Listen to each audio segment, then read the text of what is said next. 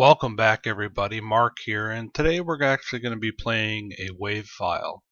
So we're going to build a real small program here that opens a window and plays a wave file, and then when we close the program, the wave file will stop. So I'm programming in Liberty Basic 4.5.1. Let's go ahead and we'll get programming. So let's zoom in here. I'm using OBS as recording, so here we go. Nice little window. So the first thing we're going to want to do is go ahead and make sure that we're not displaying the main window. So let's go ahead and say no main win. We don't need the main window. And then our first branch is going to be the branch for our main window, just in case we need to come back here. So then we want to set our window width, and we'll have that equal 1024. Then we'll set our window height.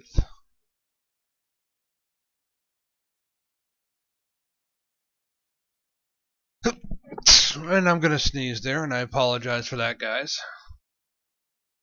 So our window height to 768. We'll set our upper left X. So basically what we want to do is actually center our window, have it open up in the center of our screen.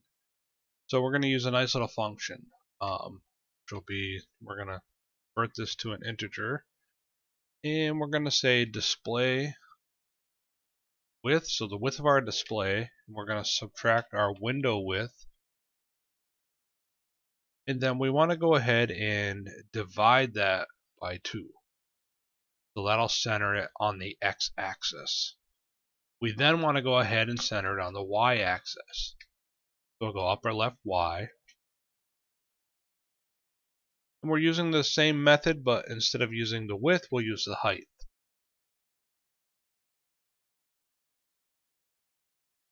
Subtract the window height.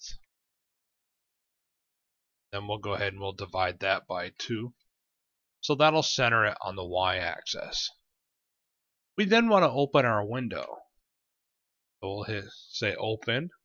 Then we'll give a little title to our window, and we'll call it play.wave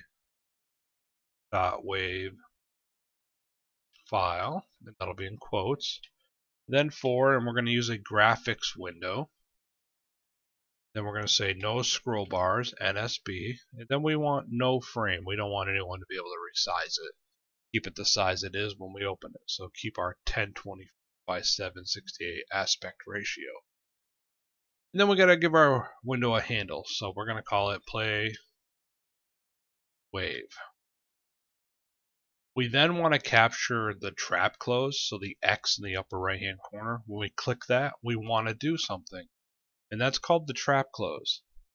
And so we'll actually use the handle of our window, which is Playwave, and we'll say trap close.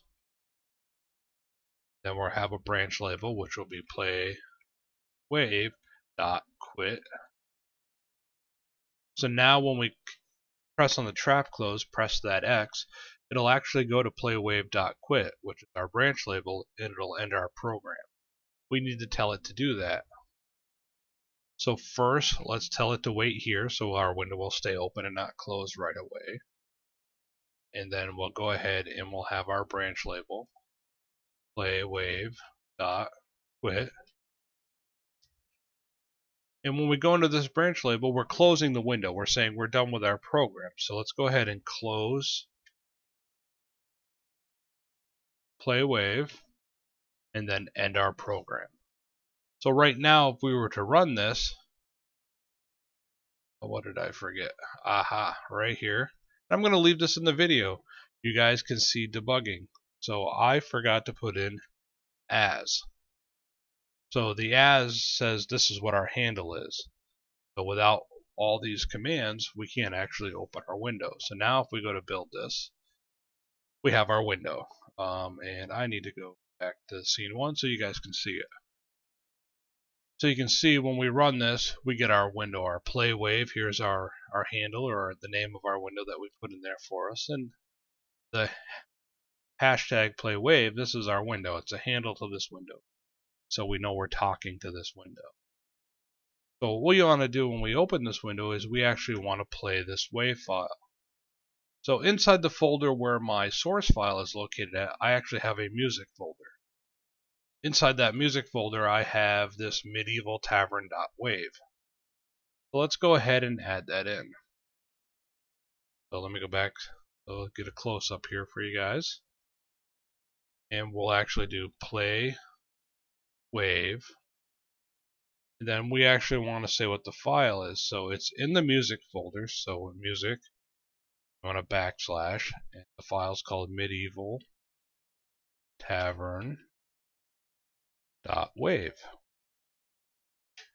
And then we actually want to be able to use our program while this file is playing. So we want to set it to async. If we didn't set it to async, it would automatically be defaulted to playing the entire file. So you imagine if your wave is 5 minutes, you'd have to wait 5 minutes to do anything else. You can also set this to loop, so it'll keep playing the file.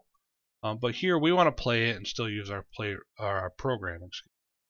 So we want to be able to still use our program. This might be background music. So, we'll set it to async.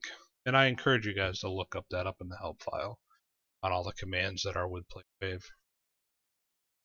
So when we close our program, we actually want to stop the wave file from playing. So we want to say play wave, just use double quotes. That'll actually stop the file. So if we were to go ahead and run this now, let me change my scene here so you guys can see the result. We'll play it. And you can see we actually have some medieval tavern music.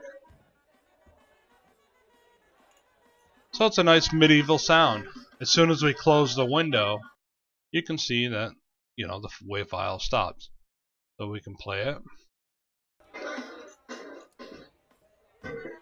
Move our window around.